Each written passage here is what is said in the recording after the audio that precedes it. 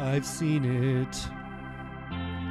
Some of my generation wandering here and there, along the paths untried, too often leading nowhere, seeking out their dreams that sometimes leave them crazy, looking for the promised peace they'll never find in this world that has been left them.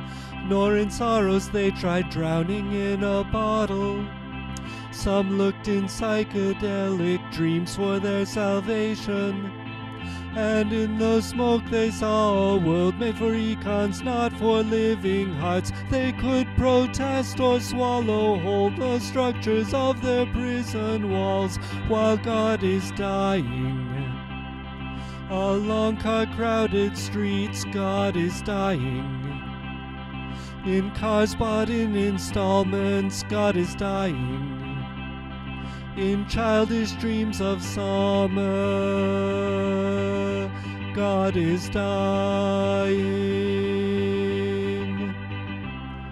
They told me that this my generation's fallen far from grace, ejecting lies so often masked in robes of faith.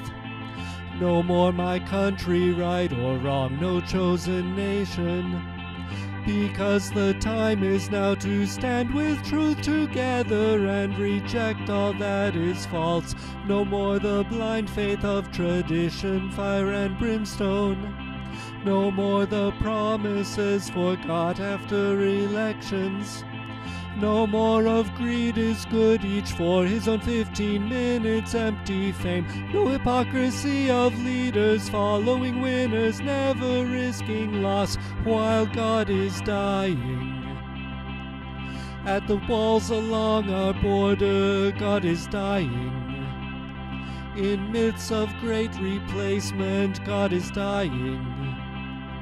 In fear of all that's foreign, God is dying.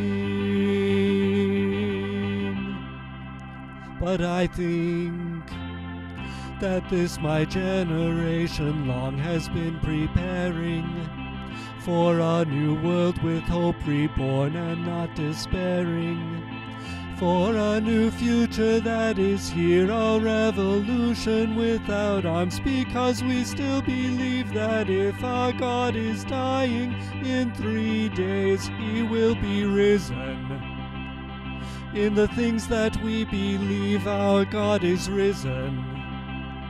In the things that we desire, our God is risen. In the world that we are making, God is risen.